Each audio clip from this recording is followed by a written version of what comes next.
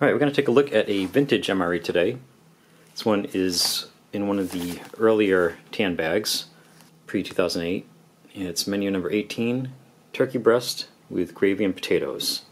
This one is sometimes called the Thanksgiving MRE. And it does not have a date code, but this MRE was produced between 1997 and 2003. So there's a 7-year window that it could be from. And it's from the Warner Company. And we're going to have to open it up to find out what kind of shape it's in and exactly when it's from.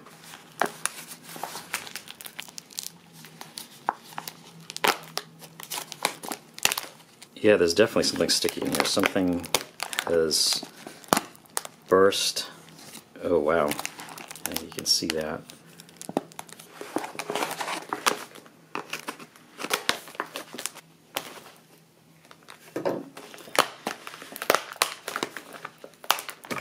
Wow, what is this?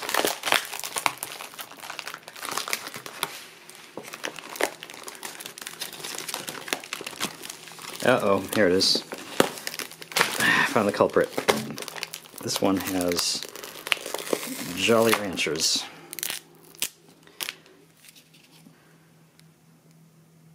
We have peanut butter, crackers, I find this ration heater,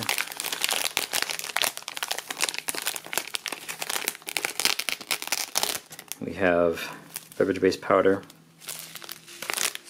grape, and grilled turkey breast fillet with potatoes and gravy, chunked and formed. That really makes it sound appetizing, doesn't it? And here's the date code on this. It's 7116, so the 116th day of 1997. So 22 years old.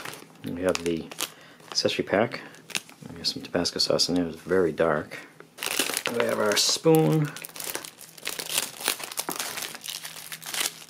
And we have a pound cake. And what flavor do we have? We have orange. Alright, here's everything that's in this one. Pretty modest sized MRE. Let's check it out. I did notice that I neglected to open the accessory pack. It's also a good test of the waterproof qualities of an MRE, because obviously the outer bag is tough and pretty waterproof, but even if water gets in, everything should be fine inside of it. In this case, that is the case. We have iced tea drink, there's some white tip matches, moist towelette, toilet paper, salt, chewing gum, and the Tabasco sauce, which is still liquid, but it's also really dark. I'm going to try these, open up these crackers, and it's very likely these are going to be bleached out. But we'll check them out. A little bit of a hiss. And there comes the moment of truth. Whoa! They smell like crackers. I always like to say this. It sounds like the most boring thing you can say, that, hey, these crackers smell like crackers, but in the case of something this old, it's a very welcome thing to smell crackers when you smell the crackers. It'll give the peanut butter a good knead.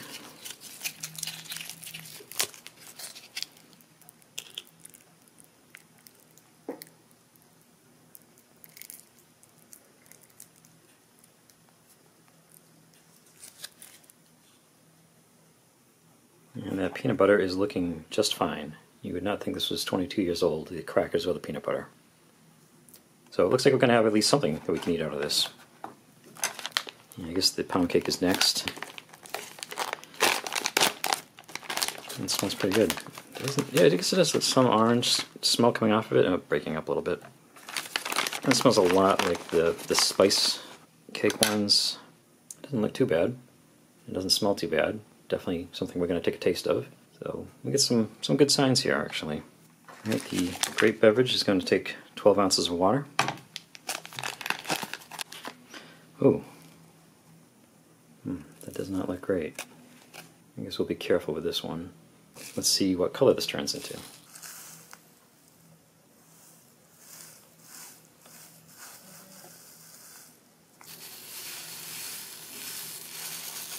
Alright, it does have a grapish kind of smell. I'm hoping for the best with this one.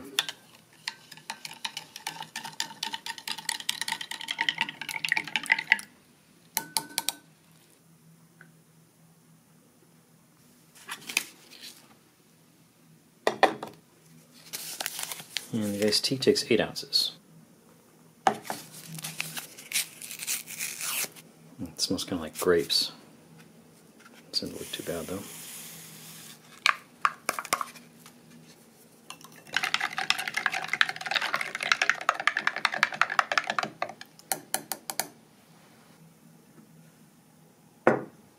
And that just leaves us with the turkey, gravy, and potatoes, which is incredibly hot because I had it boiling. This can be the true test. Seems to smell good. It almost has a little bit of a cheesy smell, which seems a little bit odd, but let's check it out.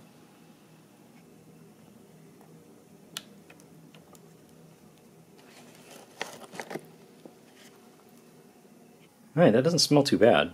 I think it's actually going to be possible to give it a taste. And the gravy looks pretty nice. And I forgot that it was a fillet of turkey. It was actually kind of hard to get it out of the pouch. I had to go in and pull it out by hand. But let's try this. It's tough. I mean, that could be part of the reason they don't put turkey in MREs, just because it can tend to get tough. Let me give this a try. And I probably should have been a little more careful with that. I just kind of started chewing and just swallowed the whole thing. It's not an excellent turkey. I mean, if you told me that was chicken or beef, I probably would believe you. It doesn't really come across taste-wise as being turkey, but it doesn't seem to be too bad either. As I was chewing it, I seemed to be getting a little bit of a pretty quick aftertaste of packaging, almost a metallic quality, which is usually a really bad sign, but it was just a touch. Let me try the potatoes too. And those are pretty good too. Despite the fact they've been swimming around in here for 22 years, they still have some firmness to them. They're not like all soggy or anything. The gravy,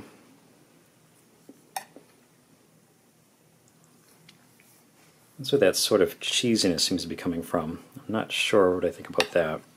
And I'm just going to take a quick look at this ingredient list and see if there's anything to explain that cheese flavor. I'm going to guess that it would probably be coming from this seasoning that includes maltodextrin cream powder, which has sweet cream, non-fat milk. So it's almost like probably some of this dairy stuff is sort of turning, and it's kind of getting a cheese sort of flavor to it and smell.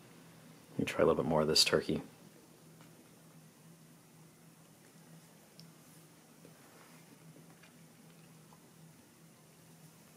Yeah, there's definitely a little weird aftertaste that you actually get while you're still tasting it. You're chewing it, and like I said, it's not really coming through as being very turkey-like. I'm trying to think of, I'm getting a little bit of burning in my throat. So yeah, this is not something you want to eat all of this. But I'm getting that it probably wasn't that bad of an entree when it came out. Nothing really special, but for 1997 era MREs, it's really not too bad at all. And I think you probably could eat this if you had to. I don't have to, so I'm not going to take a chance. But I ate a pretty good chunk there, and the potatoes aren't too bad. I don't seem to be suffering from it.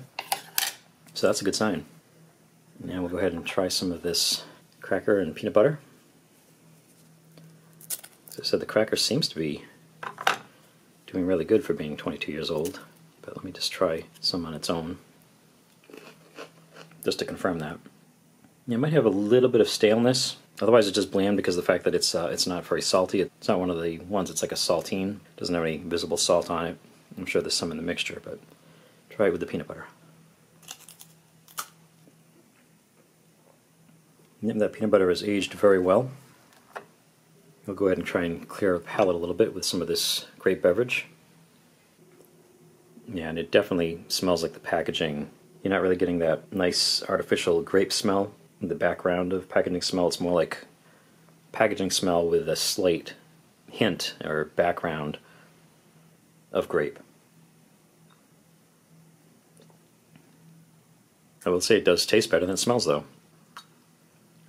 It's not as sickly sweet as they tend to be nowadays. It's a little bit more mild, which it couldn't have to do with the age. We saw what that powder looked like. It didn't look all that great, but it tastes pretty good. Which, speaking of tasting pretty good, that brings us to the orange pound cake, which I'm hoping is going to taste good. Oops. Ooh, yeah. It's a bit on the dry side. Flavor doesn't seem to be too bad, but I kind of really went for it, and it's giving me that odd sensation along the side of my tongue. Don't really like that.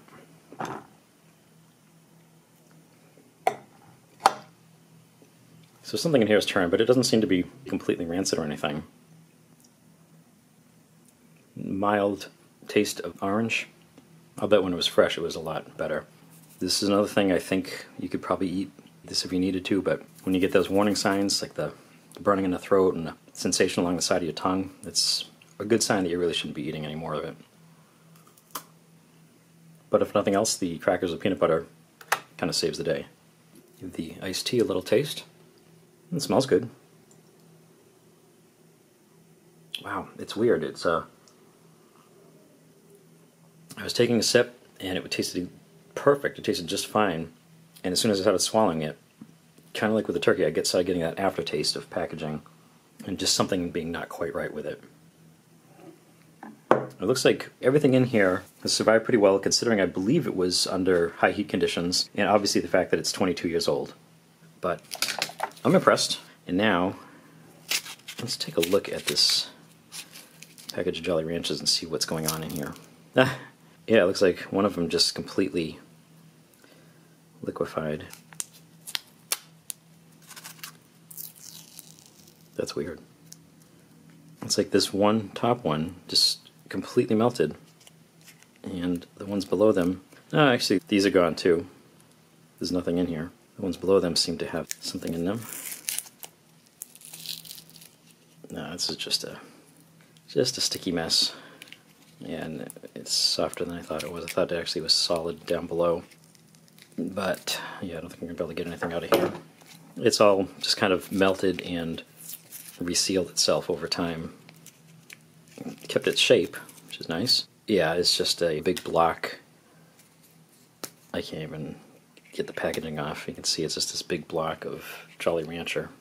I wonder if... Yeah, I was kind of, the only way I could taste it was to lick it, and it kind of tastes like a, you can kind of see it's almost brown. It kind of tastes like a combination of all the Jolly Ranchers, and I think that's what it is. I think they all, over time, just sort of melted together, liquefied, and then came back together as like kind of soup and turned back into a solid. It's probably stored this way so everything melted down, and obviously some got out of the package and got onto everything else. So that's a mess. But certainly kind of fun to check out. So that was a look at a somewhat compromised menu number 18 turkey breast with gravy and potatoes from 1997, first year of production. Thank you for watching.